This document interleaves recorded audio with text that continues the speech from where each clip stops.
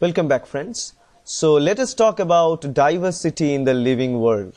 So what does we mean by diversity in the living world? Now once we talk about the diversity for the living world, we know this is the diversity for the living organism, right? So diversity of living organism, or simply the diversity of biological things. So if we talk about the diversity of the biological things, simply that diversity is termed as biodiversity, right? So it's biological diversity, that means it is biodiversity. Now diversity is a term which I think you all know.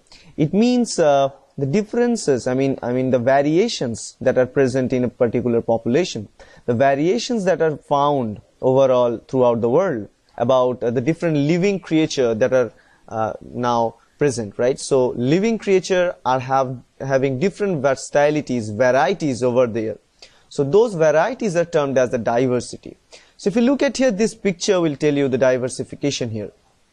From insects, so you can see insects, and among insects you can see some type of insects are looking like this, some of them looking like gorgeous like this. Fishes, you can see some fish don't have bright coloration, they have a mimicking tendency, have a color like a rock, or some other fish is having beautiful coloration. You can see a bird, that bird is having a huge large beak, another bird is having very small beak, and this bird on the other hand is having a beautiful coloration in the body. In mammalian group you can have someone who have a beautiful horn and eat grasses. On the other hand you can see another type who can eat living organism, I mean flesh, right? So that's why these are the different varieties that are present over the time, over the year, throughout the world, throughout the geographical locations. This in a sense is termed as biological diversity or biodiversity, because these living organisms are diversifying in many nature, in many sense, right? They are not fixed in a particular location. Now if you study a particular geographical location, you may find there are some similarities between organisms that are present there. But in a whole, if you study all the organisms of the world, you will see this diversity to emerge very strongly, right? Now that makes us the biologists to question certain things, because you know so much diversity is present throughout the world. So how can we possibly know about each of these different organisms independently? And that's the question for us, to study and put them in different groups so that we can easily identify them. So remember, so we need to identify them, right? And we need to identify them and we need to put some name to them, because you know without the name we cannot actually recall anyone, or we cannot talk about anyone. So giving name is very necessary for all these cases. So that's why we need to identify them, we need to provide them with a suitable name, and also we provide certain names to them so that we can recall that name. So whenever we talk about that name, it will be specified to a particular living organism, right? And finally, we need to arrange them. We need to arrange them, right? We need to arrange them in specific, processes, so that we can easily talk about one particular group and not talk about any other particular group, and it can happen, right? So arranging all of them is very necessary. So identification, naming, and proper arrangement. So it should be proper. So let me put the prefix here. It should be proper arrangement. So you can easily get the data or information about that organism. So diversity in the living organism creates these problems to us, and we need to solve all of these things, right? So we need to get some way to identify them, name them, and properly arrange them. And there are different science and different field of biological science to deal with all these situations. For example, for the identification part, they have certain characteristics, like they have certain characteristics.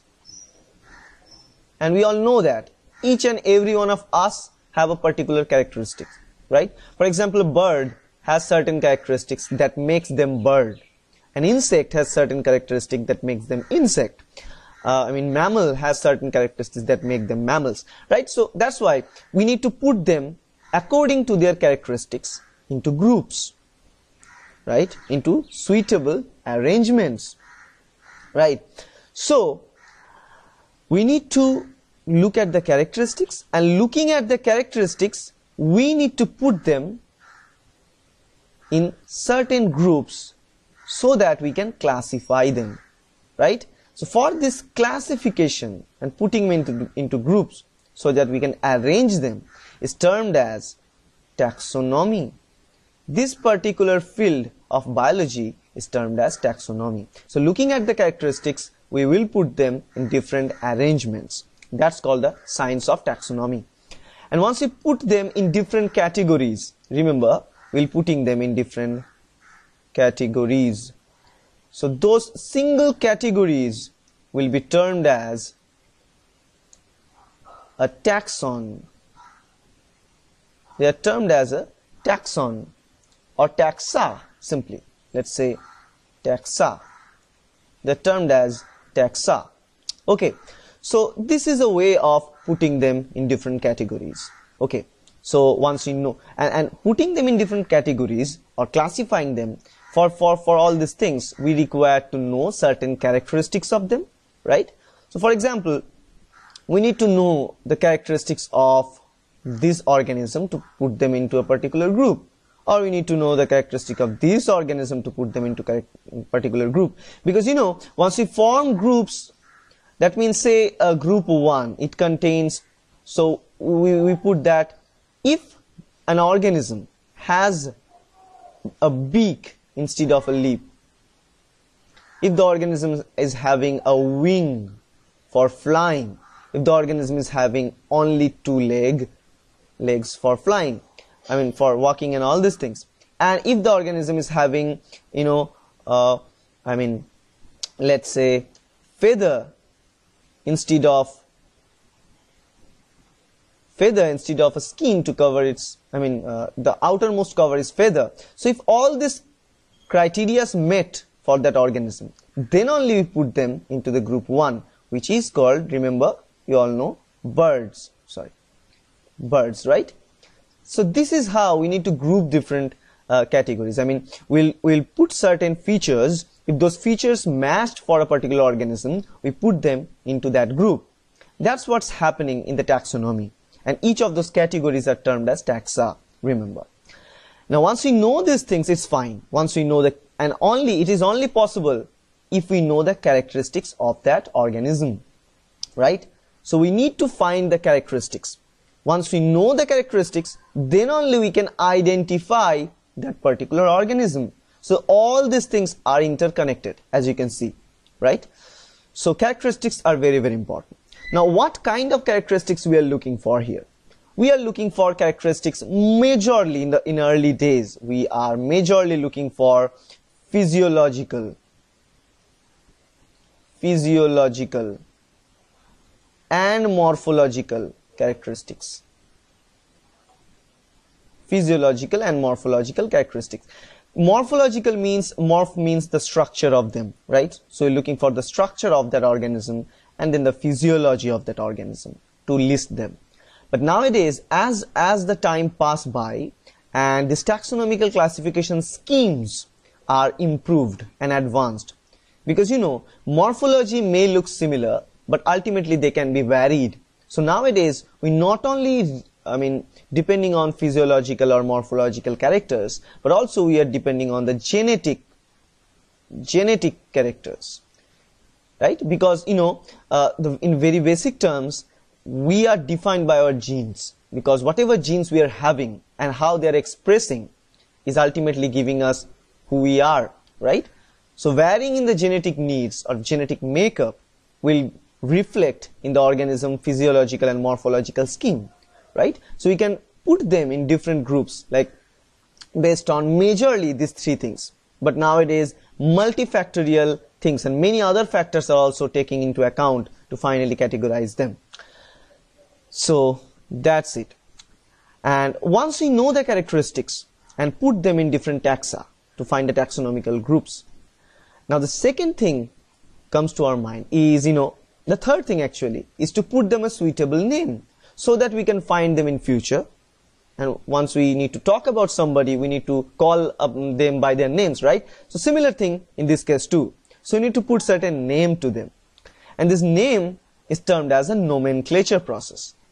You all know, naming this organism will be termed as a nomenclature. Nomenclature process. Okay, so nomenclature means simply, very, very simply, naming an organism, right? So you may think that what's the big deal about it? You're looking at an organism, say this bird, it's looking, this bird is having a red coloration in its chest, right? So you can simply turn as the, talk about is, or simply look at this bird, is having a yellow colored face. So simply turn it like a yellow faced bird, something like that. But it never works like this way, because regional name is not going to work. So for that reason, we need to decide and put them an universal ID. So naming means we are talking about universal ID. That means one particular organism will have only one particular name, right? So specific name worldwide. So whenever we talk about that name, it will bring only one organism, and that is assigned to that name, right? So that's why we need to have an universal nomenclature. So the universal nomenclature is to talk about, right? So that nomenclature is termed also by binomial nomenclature. Binomial nomenclature. Now why it's called as binomial nomenclature? Binomial nomenclature means, bi means two, right? Bi means two. So that means this nomenclature procedure should have two units. It has two units to name a particular organism, right? And they have certain rules to name these organisms and all these things. And what is those things? We'll be talking about them in the future video. Okay, so please stay tuned and look at the future video when we'll discuss about the binomial nomenclature in details. So that's kind of it, guys. Thank you.